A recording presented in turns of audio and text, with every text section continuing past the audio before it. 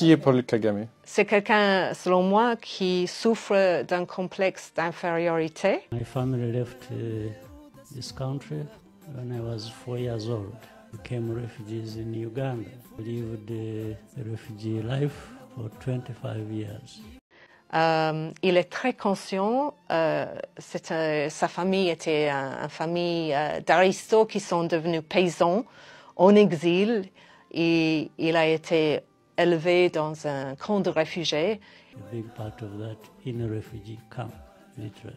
So there are many who share the same story as mine. And because of that background, that history, as we grew up, we got involved in struggles to try and address this problem of statelessness. Il n'avait pas assez de manger, sa mère a dû travailler comme une fermière dans les champs et je pense qu'il s'est toujours senti à l'écart de la société ougandaise, pas accepté, mépris.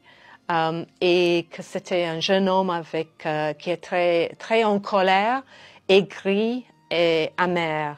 The refugee, there are so many of us in the region and beyond. We're asking those who are responsible for refugees, we're asking countries where we are refugees, we're asking the UN, we say, what about us?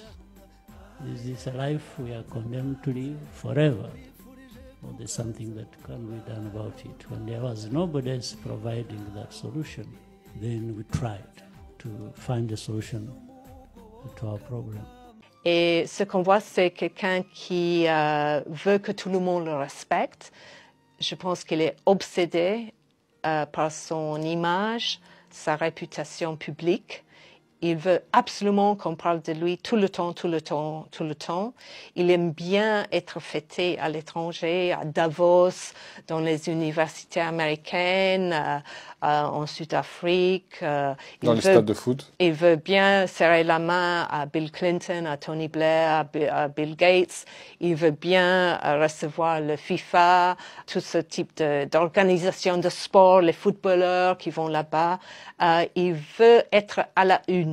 Pour lui, c'est très important qu'on parle de lui parce qu'il veut qu'on se rende compte que c'est quelqu'un d'important. Je pense que c'est vraiment un complexe d'infériorité.